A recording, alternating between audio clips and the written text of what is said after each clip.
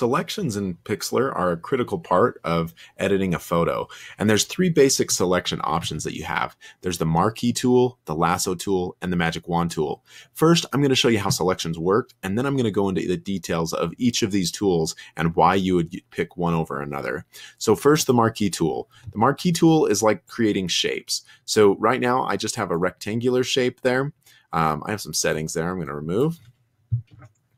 So I have a basic rectangular shape.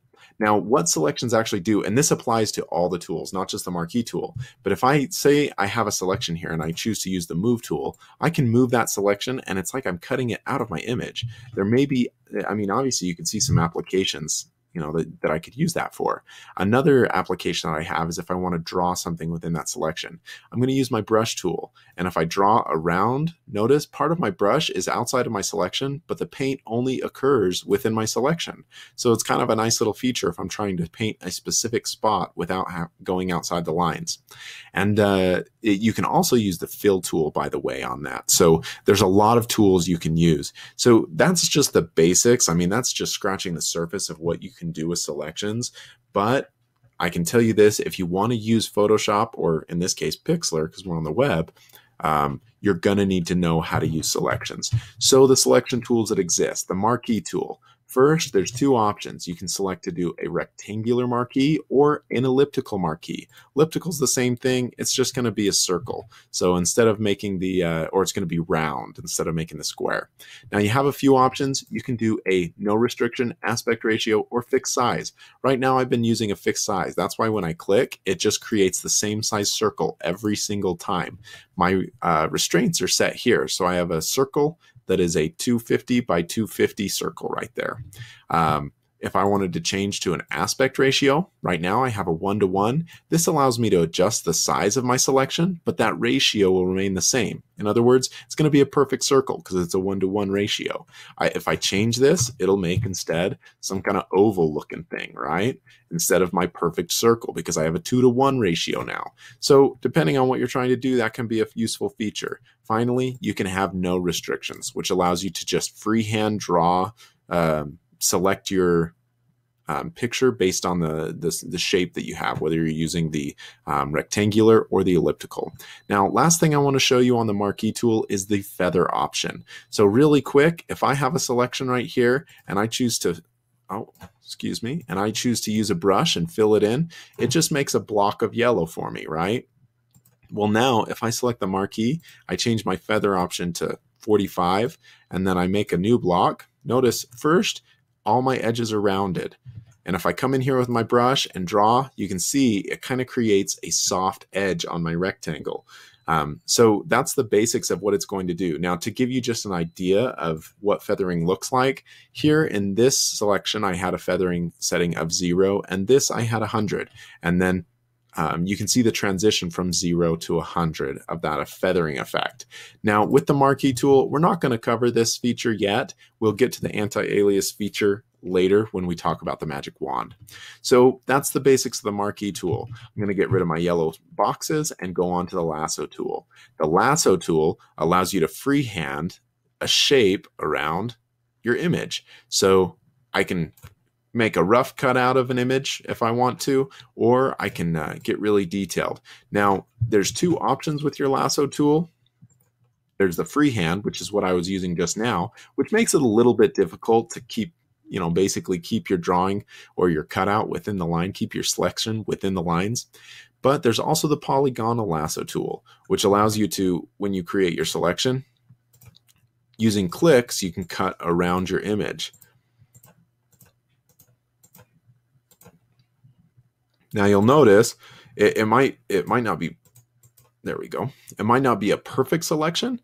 And of course I just did this really fast, but if you were to zoom in, you could get really close to those lines and create just the image or just the selection that you want. Now that is a nice feature.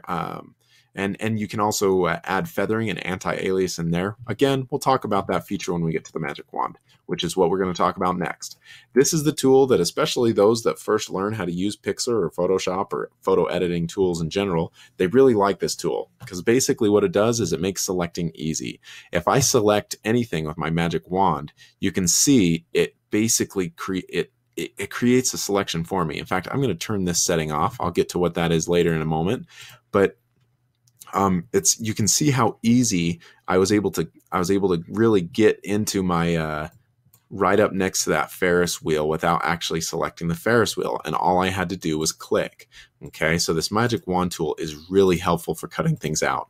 Now, when you're using this magic wand tool, sometimes you may want to select more. Like for example, when I select here, it selected a lot of the sky, but I still want to select this sky up here. So you can use the Control and the Shift key to manipulate your selections a little more. So notice when I hit Shift, there's a little plus button by my magic wand. And if I click, it doesn't deselect the area I already had selected in replacement of what I clicked on. It actually just adds to it. So if I come over here and click with that plus, it will add it again.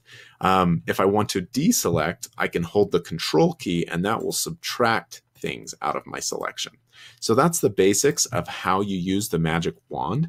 But one more thing I want to show you. So I want to show you how the tolerance level works. And the best way to do that is with this gradient image. So if I select this using my magic wand, I select somewhere within this gradient image, you can see it selects, there's a tolerance. So I selected right here, and basically what it selected was so much this way and so much this way, because the pixels on the right side of where I clicked, it accepts so much, they're similar, but they're not exactly the same, but there's a threshold there. Once the pixels start deviating from what my original selection was, or what wherever I clicked was, that's where the selection ends. Now to adjust that, I can use this tolerance up here. So if I come up here, and right now I'm on 23, I'll change it to 143 and watch how that changes. Now when I select, maybe that's too big to show this example. We'll go down to 56. So now when I select with 56, notice it selects a much bigger area. If I take this over to my Ferris wheel and I have my tolerance set high like that, notice when I click up in the sky, whereas it used to only select a portion up to here, now it selects the entire sky and even some of my Ferris wheel, which I may not want it to do. So this tolerance, you want to be aware if you have it turned down, it's going to select less. If you have it turned up, it's going to select more. Now, last two features I want to show you. So I've been promising you to talk about this anti-alias feature. Basically what this does is it kind of reshapes your selection. It's a little bit difficult to explain, but instead of it kind of shaves down your pixels, so you get a more detailed defined selection. Whereas if I had this not checked, when I select my tools, my shape isn't going to be quite as cut down to the pixels. Basically, what I usually do is when I select, if I'm not happy with what I got, I'll mess with my settings a little bit, and then we'll see if it gives me what I want. So that's what I recommend you do as well. Now, the last thing I want to show you is this contiguous feature, because when you're using the magic wand, this can be really helpful. So I'm going to set my tolerance back to 21, and I select this corner up here. Now, let's say in this Ferris wheel, I want to select all of the sky, okay? So I don't want to select the Ferris wheel, just the sky. So if I uncheck this contiguous feature right here, and I select, notice what it selects instead of just that little corner that I had. And the difference is, when I have this checked, it's only going to select pixels that are connected to my original selection. So when I have this selected here, I click here and it's only going to select pixels. I clicked on some pixel like right here, right? And so it's only going to select pixels that are next to it that are the same, and then it will follow a continuous line. So even though a pixel over here might be the same color or might be within the tolerance level, it's not going to select it because there's not a direct connection. In this example, though, where I want to get the sky in each of these little Ferris wheel pieces right here, but I don't want to have to click in each one of these, it might be good for me to uncheck that box, select, and then go ahead and select everything in the sky. So now you notice it has it's selected all of these little details within my Ferris wheel. So that may be an option that you want. Now, the last thing I want to show you in regards to selections, because we've really covered all of the selection tools, but the last thing I want to show you, let's say in this example, right now I have pretty much all the sky selected, but maybe for the project I'm working on, I want to select the Ferris wheel instead. Well, I can come up to my Edit toolbar, come down to Invert Selection. What this will do is it will deselect everything I have currently selected, and it will select everything I currently don't have selected. So it kind of does the reverse. So right now I have all of the sky selected and none of the Ferris wheel. Well, there's some of it because my selection isn't perfect, but it's mostly the sky, right? If I select Invert Selection, now I pretty much have the Ferris wheel selected. So just to give you an idea, I'll cut out the Ferris wheel real quick so you can see what it cuts out.